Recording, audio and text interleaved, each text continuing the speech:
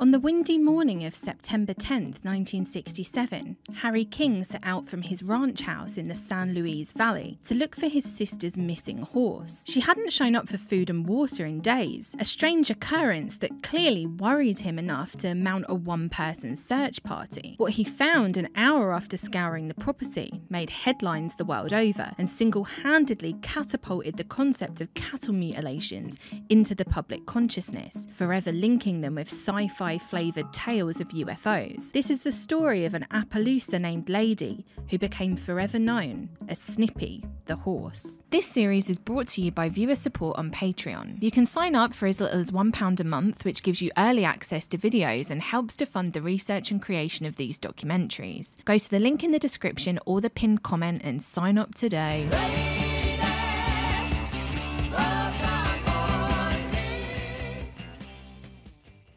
Stretching between Colorado and New Mexico, the San Luis Valley is the largest high-altitude desert in North America, home to the UFO Watchtower and somewhat of a mecca for New Age religious groups, including the infamous Love Has Won cult. It's an area that's become synonymous with high strangeness. Over the decades, the valley has seen everything from Bigfoot and occult activity to portal openings and encounters with flying humanoids. There's a lot of things about that area that I find are very intriguing. Some of the oldest known traces of humans in North America are found right there. So I think the area itself deserves a mention because it was the location for this particular case. In 1967, the San Luis Valley was home to the King Cattle Ranch, 2,000 acres of land that belonged to Harry King and his family. He lived there with his elderly mother Agnes, along with his sister Nellie and her husband Beau Lewis. They owned 3 horses, including a 3-year-old female Apaloosa named Lady and another named Snippy. Like clockwork, the 3 horses would make their way to the ranch house for food and water in the mornings and evenings. It was a dependable routine, but little did Harry King know that the evening of September 7th would be the last time he'd see Lady alive. When she didn't show up the next evening, Harry began to worry, and on September 9th he set out to look for her. What he found made headlines the world over and single-handedly catapulted the concept of cattle mutilations into the public consciousness. And I'm assuming that everyone in your audience knows what a cattle mutilation is, or a unexplained livestock death, as I prefer to refer to them as. This is Christopher O'Brien, and in 2014 he released his book Stalking the Herd, an in-depth investigation into the cattle mutilation mystery. It's an animal that's found missing soft tissue organs, like the reproductive organs in the rear end of a female animal, the genitalia, the mammary glands, an eye, possibly an ear. Oftentimes the mandible flesh is cut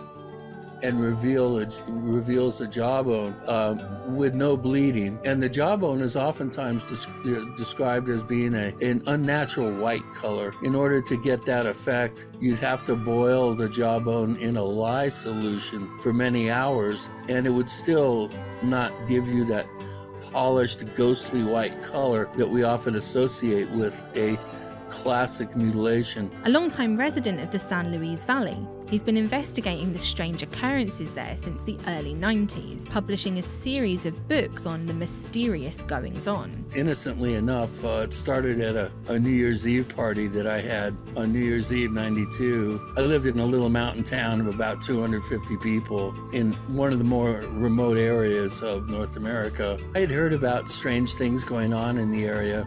You know, the Snippy case I'd known about since I was actually a little kid. I figured all that stuff was ancient history. I didn't really pay much attention to it. And come December 31st, '92, when I had this party, everywhere I went in the party, little groups of people were talking about a very impressive UFO sighting that featured 200-foot ovals that came down, swooped down out of the Sangre de Cristo Mountains, this huge wall of mountains that was right behind the town where I lived. And they came out, down, and flew over the town. About 18, 20 people saw them. I kind of interviewed everybody separately and started taking notes, and then brought everybody together towards the end of the party and said, do you all realize that you all shared a sighting experience? Sightings in the valley weren't exactly unheard of. Back in the summer of 1967, there had been all manner of reports of strange objects in the skies. Pal Nicholas of the Apaloosa Valley Courier had begun tabulating the reports by May, and there were tons of them. Stories of pulsating red and green lights, rumours of a UFO exploding in the air, and bizarre cigar-shaped clouds that may not have been clouds at all. I mean, cars literally were lining the roads waiting for UFOs to show up, and small UFOs were actually dive bombing cars along the road that goes right out front a quarter mile away from where the Snippy site is. These little, they were like 12 to 15 foot scout ships with dive bomb cars there. These sightings in Colorado in 1967 certainly weren't the first. By the 1960s, most people were familiar with the modern concept of UFOs. Kenneth Arnold's sighting in the Mount Rainier area of Washington in 1947 kickstarted the flying disc craze. I looked way off here to the north, and then when I saw where the flash came from, it was an echelon formation of a very peculiar-looking aircraft. And the public appetite for wild UFO stories continued throughout the decades, thanks to a mix of tabloid saucer stories and the growing popularity of science fiction. While some put the sightings down to simple anomalies in the sky, mass hysteria or hoaxes, others pointed their fingers towards military and intelligence services that stoked UFO hysteria to suit their own agendas. As Mark Pilkington writes in Mirage Men,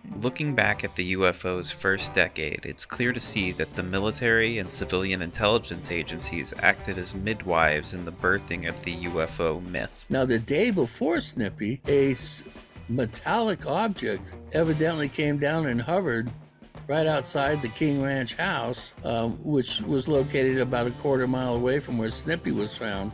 But the woman who saw it was the grandmother, Agnes King, and she didn't have her glasses on. She was at the sink doing dishes, and she noticed this like silvery shape that came down, and actually it lopped off the tops of the corral posts. But because she didn't have her glasses on, and she pretty much as blind as a bat, she couldn't tell what it was. If it wasn't for his own experiences, Harry may have brushed off his mother's report of a silver object in the sky. But like Agnes, he'd had his own share of peculiar sightings. Harry King, Nellie's brother, older brother, and her other brother, Ben King, saw these things a number of times, and twice they mounted expeditions of searchers to go up Middle Creek Hill, about 3,000 or 4,000 feet up, and search around this rock face where they saw these things go in to the mountain. They went up there and scoured the whole hillside, and they could not find any indication of a doorway or some sort of egress point for these things to come and go. These kinds of sightings aren't exactly rare, especially in wide open spaces like the San Luis Valley. The nearby city of Colorado Springs is home to the North American Aerospace Defense Command, as well as Fort Carson. And less than a decade later, Gabe Valdez would come to believe that helicopters from this area were being flown into the Dulce area of New Mexico, a place that would become synonymous with underground alien bases, and a place that we'll become incredibly familiar with as this series progresses. And Dulce is just over the western border of the San Luis Valley. It's very close. Yeah. As the crow flies, it's about 40 miles away. So, you know, we're talking about a region that has reoccurring reports that are reminiscent from one side of the mountains to the other. So with all this in mind, it's not surprising that when Harry finally found Lady's body in the muddy meadow on the morning of September 10th, 1967, all hell broke loose. Laying on her side on the soft ground, it looked as if she'd been a victim of a disturbing and ritualistic murder. There was a sharp cut at the horse's neck. It was precise, almost as if someone or something had created a careful outline to follow. Above the cut, not even a remnant of flesh remained. Everything was gone, and in the words of Nellie Lewis, there was no muscle, no meat, no ears, no mane, and not one hair of the mane stuck in the mud. The actual case itself is unlike any other case that's ever been reported.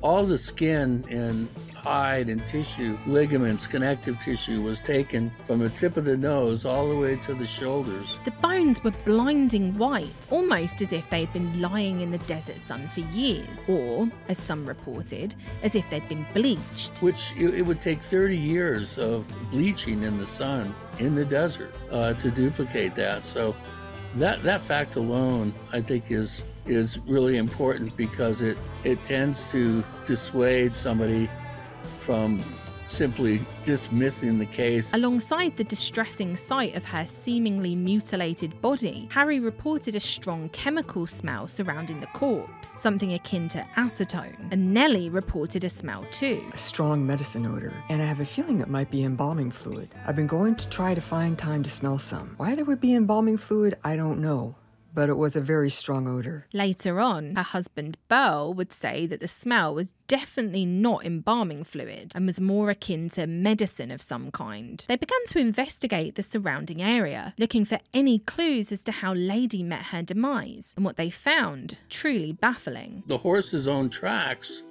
Lady's tracks, were found 100 feet away from where the body was found. What could have picked up a horse, mutilated it, only to dump it 100 feet away? Some hypothesised that rain could have washed away some of her tracks, but Nellie had an answer for that. There were no tracks except my brother's, and he'd sunk down 2 to 2.5 inches in the mud. He'd been stuck in his truck about a block from the horse, and he said it took him 2 hours to get out, and his tracks still remained, even though it was suggested that there could have been tracks and they were rained out. Now, I checked with the Weather Bureau. There was no rain between September 7th and September 9th. Nellie also said that because the ground was so muddy, they would have seen signs of Lady struggling, and she claimed that when Lady hit the ground, she made no further movements. And there were also these large 18-inch tracks that were found near the body that were punched very deep into the ground. APRO later tested samples of the ground and found no radiation, but Dwayne E. Martin, a forestry aide for the US Forestry Service, was called to the scene in the weeks after the discovery of Lady's body. He scanned the area with a Geiger counter, a device used to measure radiation, and he reported high levels of radioactivity around the carcass and Nellie Lewis's boots. The guy that actually did the Geiger counter testing had never done it before, and I don't think he realized when you're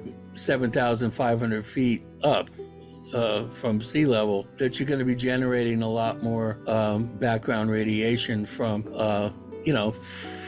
basically the sun, and I think the amount of radiation that he reported, it fell within background radiation levels. I don't think that there was evidence of abnormal amounts of radiation at the site. Nellie found a piece of what appeared to be Lady's mane, and it was attached to something described as looking like chicken liver. She claimed to have broken it open with 2 sticks, and when she did, a green paste oozed out of it. It sounds delightful. Nellie also said that simply touching the mane that was attached to it caused her skin to burn and turn bright red with streaks across it, an injury that lasted for at least 30 minutes. Her husband, Burl, described it as something akin to an acid burn. The night they found Lady's body, Nellie claimed that she was dizzy and sick and ended up at the doctor's office. Nellie turned to the local Alamosa County Sheriff, Ben Phillips, who, despite all of the strange factors in the case, dismissed Lady's death as a result of a lightning strike. Excellent investigative work from the police as per usual. Others were more inquisitive, like Nellie's nephew Don,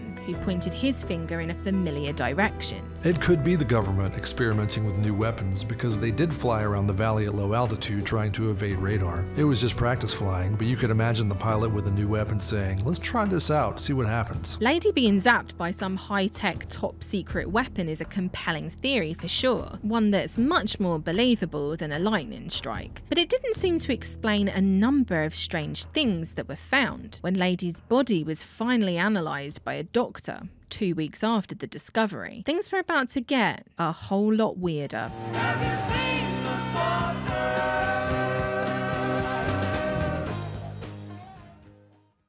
Like many other Coloradans, Dr. John Henry Altshuler had been fascinated by the reports of UFO sightings in the San Luis Valley. So much so that he took his wife and 3 children on a long weekend trip to Apaloosa to covertly investigate. He didn't share his interest in UFOs with his family or colleagues, maybe fearing ridicule. And that feels incredibly sad to me. You really do have to find yourself someone that understands your need to trespass inside Great Sand Dunes National Park for a spot of nighttime skywatching. Otherwise, what's the point? The poor guy had to go it alone, but it wasn't a fruitless venture. He claimed to have seen 3 bright white lights moving together slowly at first, then shooting upwards and disappearing. In the account he gave to Linda Moulton Howe, he said that he was still watching the skies when the sun came up, and that was when he was found by the park police. They wanted to know who I was and why I was there. I begged them not to give out my name. I was afraid I would lose my job. My career would be finished if my medical colleagues learned that I was out investigating UFOs. You could say that Dr. Altshuler was a little paranoid,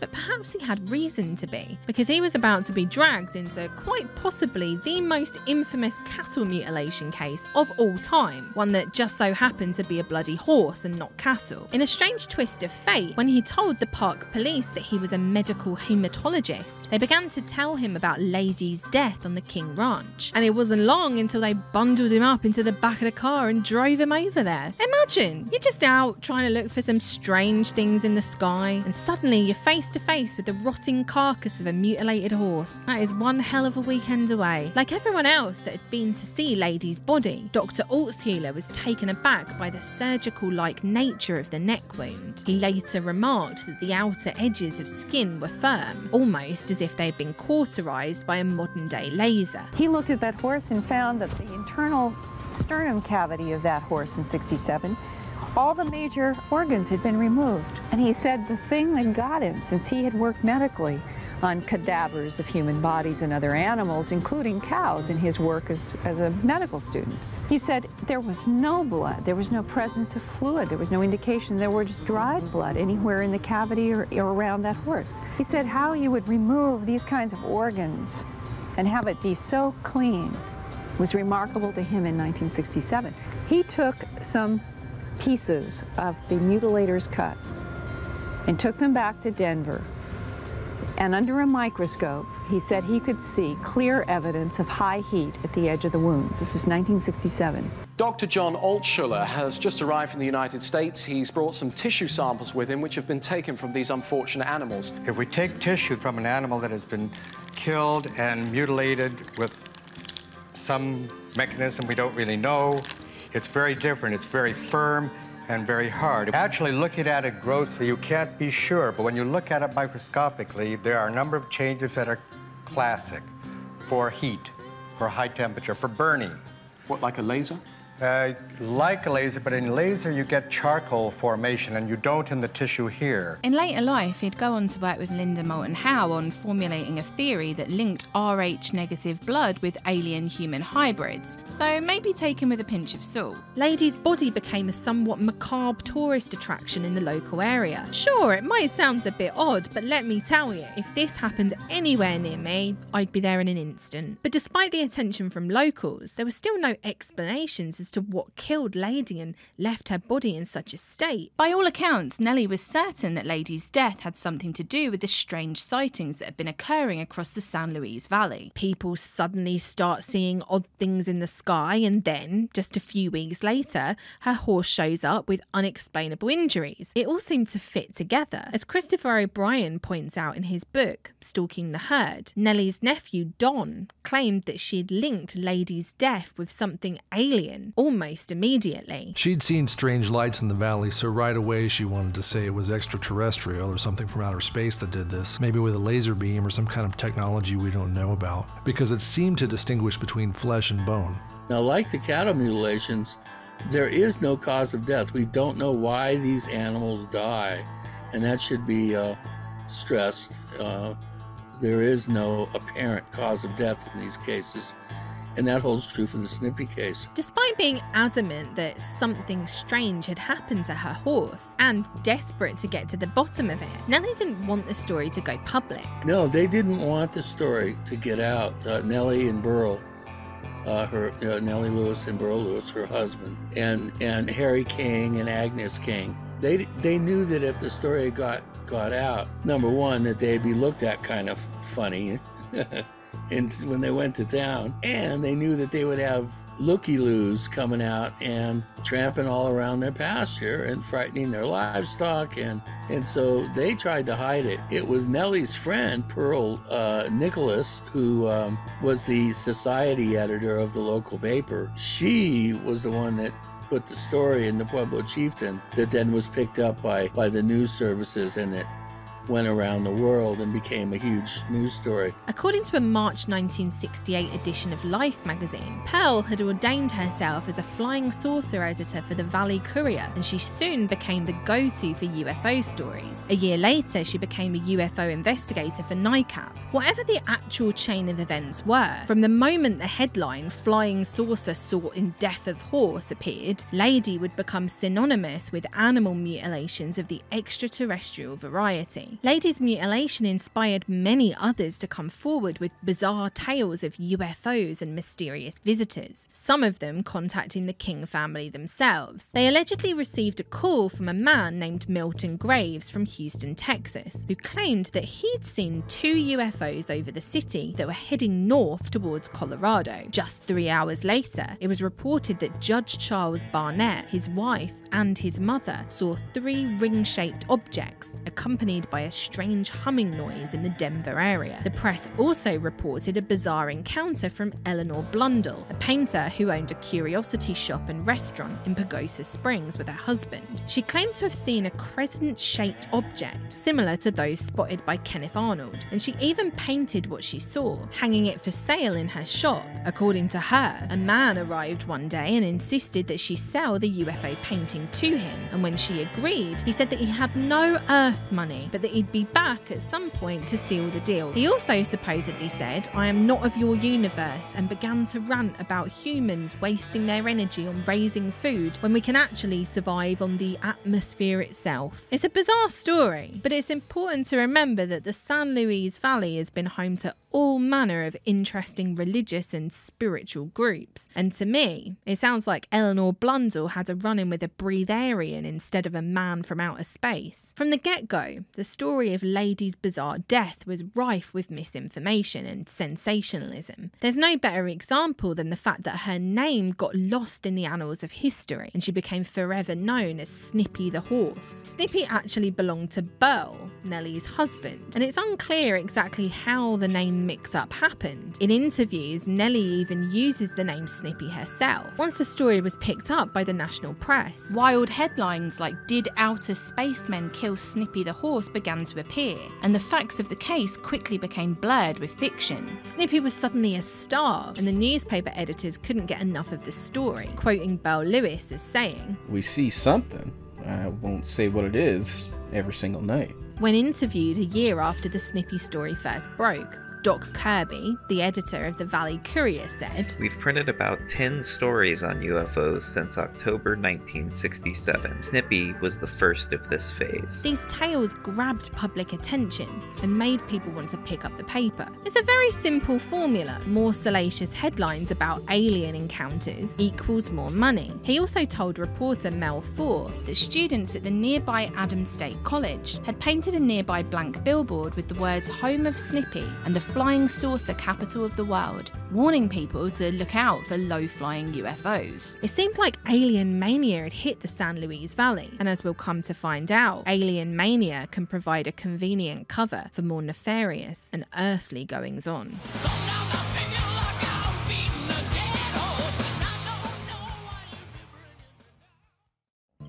In late 1966, at the nearby University of Colorado, Edward Condon became the director of an Air Force-funded investigation into UFOs that many feel was rigged from the very beginning. Probably because Condon's chief assistant, a man named Robert Lowe, drafted a memo that essentially said the investigation could reach a predetermined conclusion and effectively dismiss the phenomena out of hand, while on the outside appearing as if they'd investigated and remained neutral the entire time. It wasn't the first Air Force-funded investigation either. There was Project Sign in 1948, followed by Project Grudge in 1949, eventually leading to the creation of Project Blue Book in 1952. It was the Condon Committee's findings that led to the eventual closing of Blue Book. You surely won't be surprised if I tell you they concluded UFO sightings to be mass hysteria, hoaxes, or misidentifications. Given what we already know, and will come to discover about Air Force involvement in propagating the UFO myth to cover their own secret projects, it's not exactly surprising that an investigation funded by them would conclude that nothing has come from the study of UFOs, and that further extensive study probably cannot be justified. I guess that's just what happens when you allow the military-industrial complex to investigate itself. It was basically done as a way to come up with a scenario within which the United States Air Force could say, well, nothing to see here. We're going to close down Project Blue Book. We're not going to be involved in this anymore. And so that was a way to close down the PR program that we know as Blue Book, Project Blue Book. Before the Condon Committee concluded in 1969, they conducted various investigations into UFO phenomena, and just a few days after Snippy the Horse hit the headlines, they soon arrived on the scene to investigate. 3 specialists were sent to the San Luis Valley. Dr. Fred Ayer, nuclear physicist and head of the committee's field investigation unit. Dr. Robert Adams, a veterinarian, and James Wadsworth, a psychologist. According to their own report, they spent several days in the area investigating, eventually concluding that an infection in the right side of Lady's body had killed her in a matter of hours. Now, of course, an infection could explain a fairly quick death, but it doesn't quite explain the condition of the body, most notably the fact that it looked like everything from the neck up had been stripped bare from the bones. Well, they had an answer for that too. We're supposed to believe that some stranger happened upon a horse that was riddled with a sudden infection, just so happens to have a knife on them, cut her neck to put her out of her misery with insane surgical precision, and then just disappeared into the desert, never to be seen again. It makes perfect sense, right? Case closed. They also claimed that the area around Lady's body had deteriorated due to rain and sightseers, and that by the time they arrived, little could be accurately deduced. Despite that admission, they then went on to claim that the strange exhaust-looking marks that surrounded Lady's body were probably a fungus growth known as black alkali. When it came to Lady's organs being missing, Dr. Adams claimed that this was normal after the length of time this animal had been dead, a clear contradiction with Dr. Altshuler,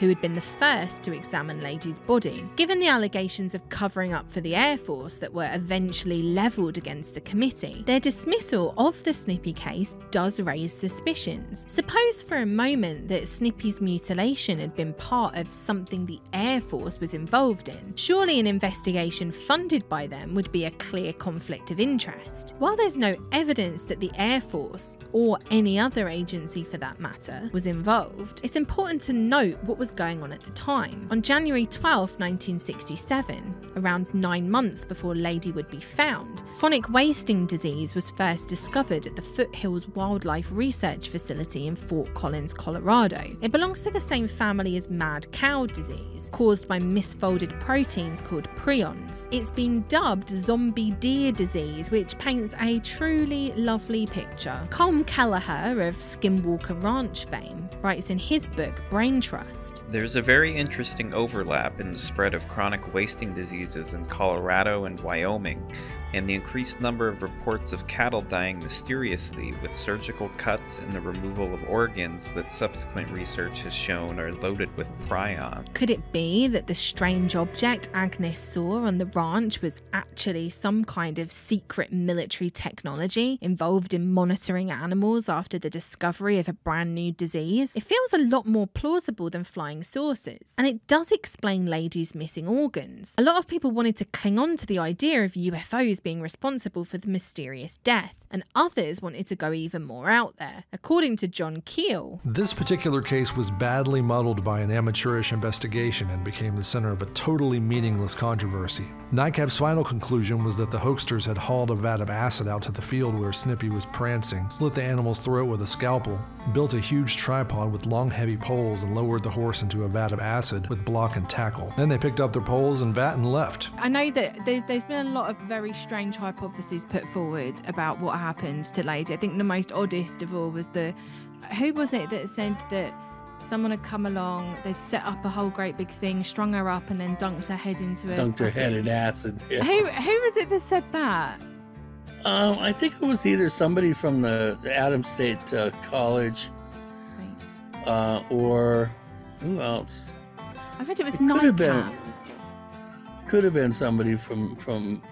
I don't think it was somebody from Nightcap. Formed in 1956, the National Investigations Committee on Aerial Phenomena, or NICAP as they're more commonly known, was full up to the brim with all manner of spooky characters from the get-go. In 1968, the Massachusetts Subcommittee newsletter ran a small piece on Snippy. NICAP has informed the chairman through the affiliate/subcommittee newsletter that several curious aspects have evolved from university studies of the Snippy the Horse case. These aspects include the horse's bones have turned to dust, portions of the horse's flesh were cooked, that the animal's tail glows in the dark, and that a black goo-like substance from underneath the carcass, which turned to white powder, contains unspecified living organisms. Honestly, at this point, who bloody knows what to believe? Lady was also examined by 6 scientists from the Desert Research Institute at the University of Nevada, and they weren't able to reach a solid conclusion either, hypothesizing that she may have been struck in the neck by lightning, but also claiming that no evidence of excessive burning was found around the neck. They even tested the strange chicken liver looking thing that was attached to the mane that Nellie picked up. They said it looked like a piece of dry seaweed, and the analysis showed it was of plant origin.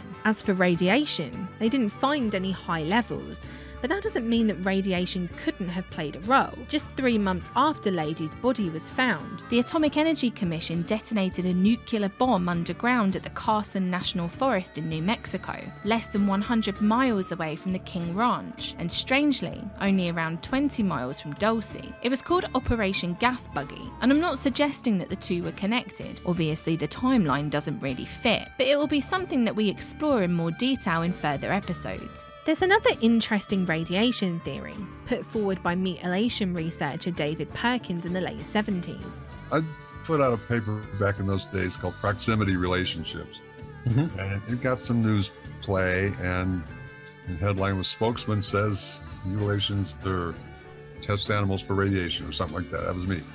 So I spent a long time, and I had this map, which I actually took to the Schmidt conference, which was this big board with a map of the U.S. and Canada, and I had pins in it for all the mutilations. Not every one, because I had to have representative pins, but it was just covered with pins, basically, and with different nuclear facilities and all the nuclear power plants and dumps and uranium mining and every single thing in the nuclear chain, and to see if there was any correlation. And it sure looked to me like there was a correlation. I looked at it and I went over and over and over it. And it just seemed to me that somebody was interested in the nuclear cycle. Again, something we'll explore in more detail in later episodes, but important to keep in the back of your mind for now. In January 1968, an Apaloosa veterinarian named Dr. Wallace Leary claimed to have found 2 gunshot wounds in Lady's remains. One was in the left hip, and one was in the right thigh. He claimed that nobody had found the bullet holes because nobody had bothered to turn Lady's body over while they were examining it, which does call into question just how thorough the prior investigations were. Leary had actually approached Nellie Lewis and asked for Lady's bones. I thought we might as well keep him around here because he's given us more publicity than we could ever pay for. I decided to mount the skeleton. It's a little unconventional, but Lady really did make history, so I kind of understand it. She was a macabre tourist attraction when she was first found, so it's not exactly surprising that somebody would want to keep her bones. Leary, the veterinarian with the bones, came up with an interesting theory. And I'm saying it's just a theory. Is that a couple of kids hit him with a couple of .22 slugs. Then the horse is scared and he takes off at a high lope and runs through a barbed wire fence. I've seen it before. That wire can clean an animal like a knife slicing cheese. That is a really lovely image, but I'm not entirely sure if I buy it. Well, 2 students from Adams State College came forward and said that they snuck out there just a couple weeks after the story hit the news, that they snuck out there and shot the carcass a couple times. That really is delightful behaviour. I mean, who does that? That poor horse has been through enough. She's been dragged through hell. Now she's got a bunch of bloody college students shooting at her. Unbelievable. I'm not sure if we'll ever be able to reach a consensus on the case that everyone will be happy with. Debunkers will point towards the Condon report or Leary's hypothesis of barbed wire and gunshots, while ufologists will swear blindly that Snippy really did tangle with a flying saucer. If you want my opinion, I think some form of environmental testing is the most likely answer, but I can't prove it. And until then, it's just a theory. You know, Snippy to me it's just a conundrum. I would say that there's a good possibility that we're dealing with some form of cultural stigmata, that the planet itself may have somehow had something to do with the death as a warning. Maybe it's our collective unconscious as humans that's doing it. Maybe it's something that Gaia, the planet, is doing. But I think there's some bigger causal element at play than simple aliens coming and gathering parts for lip and eye stew or the military doing it.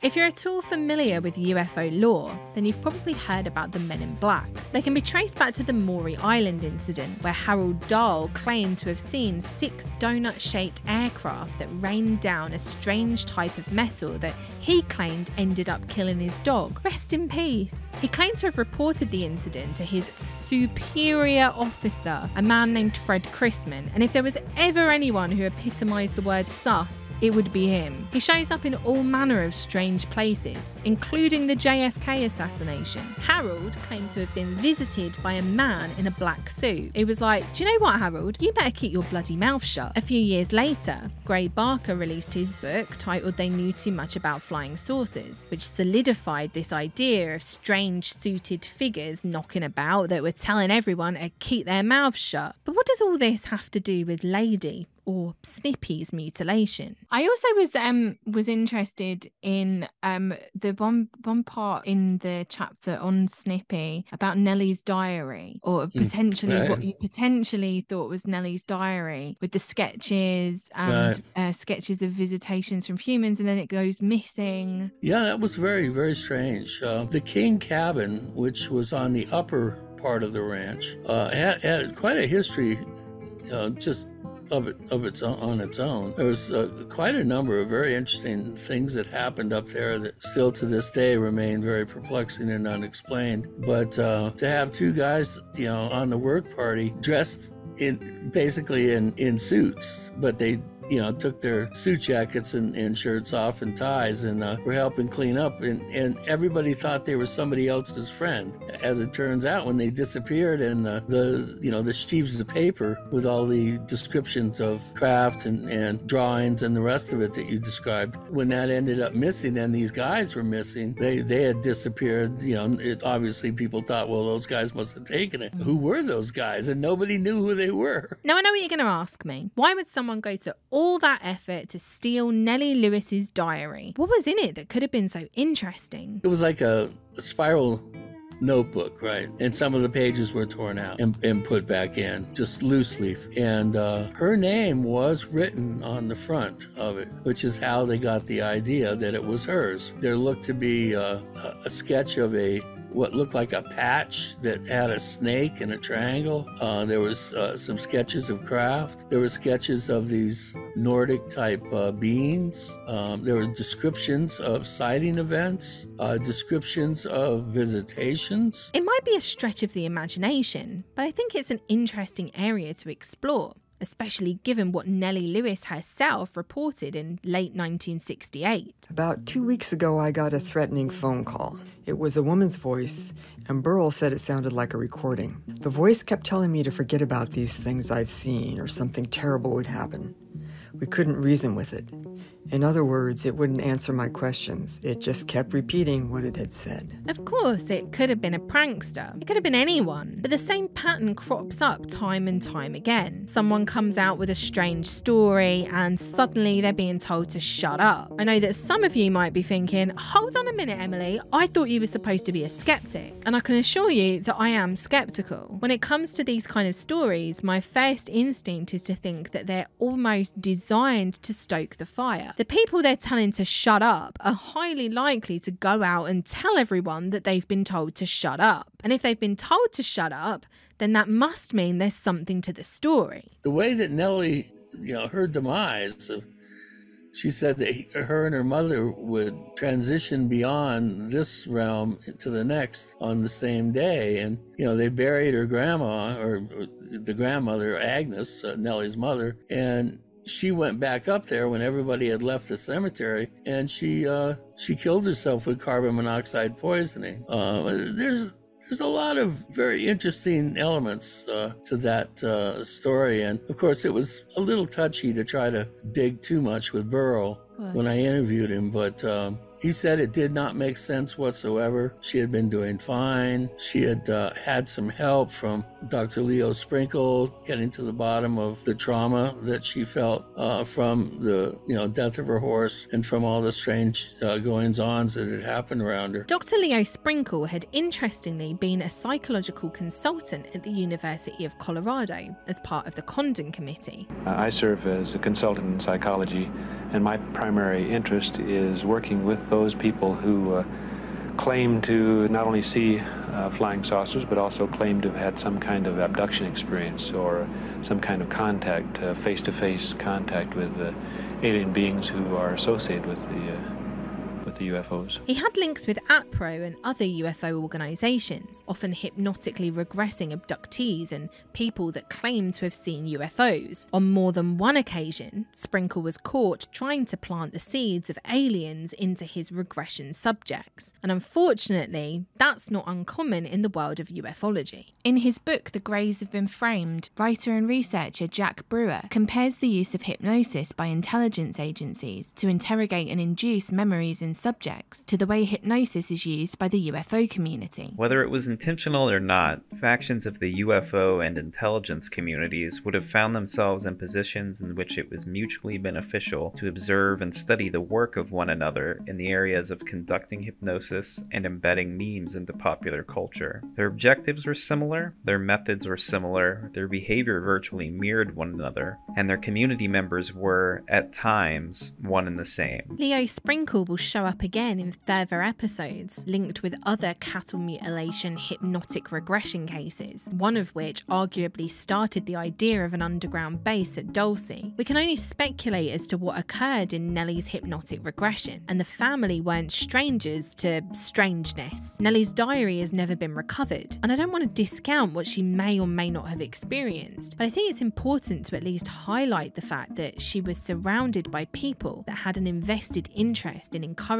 her beliefs. As for Lady, her bones ended up being mounted on a stand by Wallace Leary, and she was passed from one owner to the next. She ended up in the hands of a man named John Heflin, who tried to sell the bones on eBay for $50,000 but failed. I guess the market for infamous horse bones wasn't exactly booming. After he died, his widow eventually sold Lady, or Snippy's bones, to Judy Messerline, the owner of the UFO watchtower that sits off Highway 17 in the San Luis Valley. To me, it feels like the perfect final resting place for Lady, the horse that single-handedly kick-started the modern cattle mutilation phenomenon. In his book Stalking the Herd, Christopher O'Brien describes the Snippy case as ground zero and the beginning of a cultural meme that forever linked UFOs and mutilations. Even now, almost 60 years after Lady's body was found, it's a case that not only remains contentious, but one that sticks in people's memories. If you're at all familiar with the world of ufology, there's no doubt that you would have heard about the infamous Snippy the Horse. I wanted to start here because so much of the disinformation that was later used to target ufologists like Paul Bennewitz has its roots in the strange world of cattle mutilations. It was the wave of bizarre and unexplained animal deaths in the later part of the 1970s in New Mexico, which led Paul Bennewitz to a Colorado Bureau of Investigation conference in Albuquerque, where he'd eventually meet Gabe Valdez. I had been working with a highway patrolman up north in the northwestern part of New Mexico around the mutilation area. And I was pretty certain, though that's not my main interest, obviously, but I was pretty certain it was connected. From there, the story only gets stranger. But that's all for next time, as we slowly descend down the rabbit hole of 1980s ufology disinformation together. And I'll leave you with some words of wisdom to keep in mind. Again, this couldn't be possible without viewer support on Patreon, so thank you to all of my patrons. And if you want to support the channel, you can sign up from as little as £1 a month. See you next time!